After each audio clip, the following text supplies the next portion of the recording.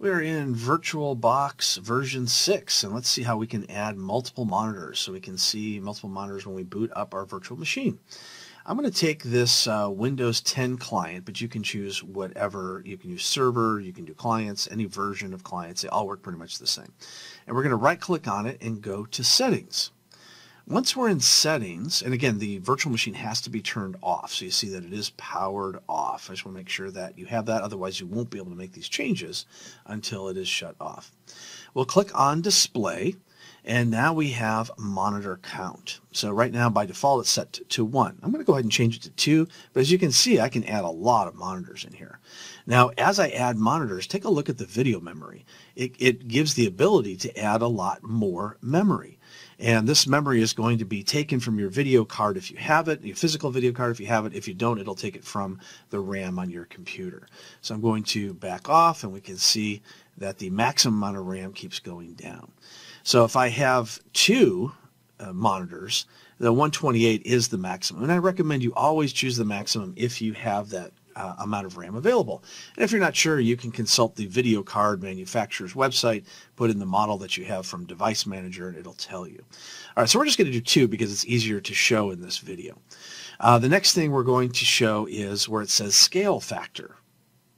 By default, all monitors, or you can switch to monitor 1 or monitor 2, are going to show 100%. But if you have a really big physical monitor that you're watching on, or you just have vision issues, you can slide that up to show a larger scale. But I'm going to leave it at 100% just so you can see what the default looks like, and in most cases that'll be fine. The next thing we see in version 6 of VirtualBox is the graphics controller. So if you hit the drop down, you're going to see the default, in my case, is just plain old VGA. But you also have the option for VMS VGA or VBox SVGA. So what's the difference? Well, a lot of it has to do with the type of physical graphics controller you have. VBox VGA is the default, and it is the simplest of all of them. If you have a higher end graphics card, I would suggest you try the higher one. If it doesn't work right, then shut the VM down, then choose the next one, then choose the VGA to the default if you need to, because that will give you the minimum amount of power and RAM needed to make the multiple monitors to work. So you can always start at the top and work your way down if you need to. And the last thing is the acceleration. You have 3D acceleration, again, if you have a high-end video card, which in my case I do have, or you can go with 2D acceleration. So what the difference is once again, the physical card has to support it.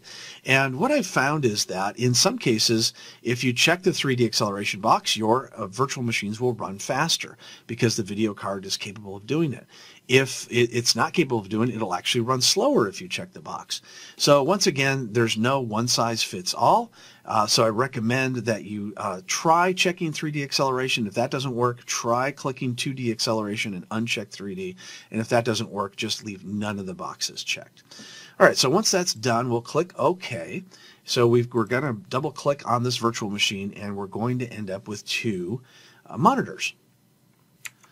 When the virtual machine first boots up, we're not going to see both of these monitors right away. It takes a few extra seconds, and it's going to take an additional step.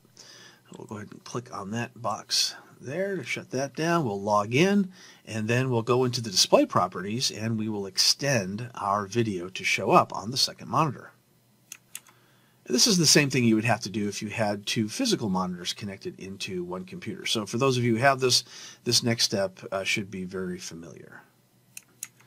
We are booted into our virtual machine. We're going to right-click anywhere on the desktop and choose Display Settings. Now right now it only shows the 1 monitor, but we can easily add that in. Now if you click Detect, it doesn't really help, so don't even bother with that. So what we need to do is where it says multiple displays, it says show only on 1. So we have the option. We can show only on 2, which doesn't really help us. We can go to duplicate these displays, which again, in my opinion, doesn't really help us because it's just going to give us 2 of the same thing. Extend these displays makes the most amount of sense, I think, for most of us. So we'll click on Extend these displays, and we'll click Apply.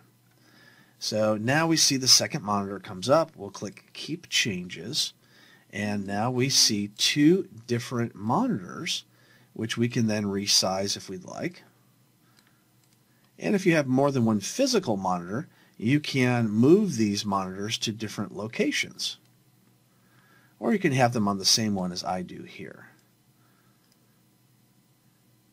So if I open up any one of these programs, let's just say Photos for instance, I can take these photos, I can move them between the different monitors. So right now it's on the right side. I can double click and maximize it, or I can drag it over to the left side and maximize it. If I want to undo any of that, I can go back to my display settings and undo it.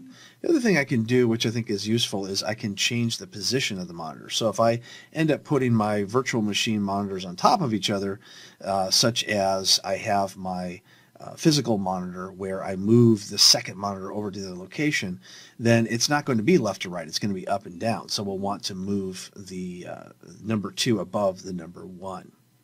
Once you get everything set exactly the way you want and you have the acceleration set the way you want, you can now go ahead and play with your multiple monitors, make it work the way you need it to work for you.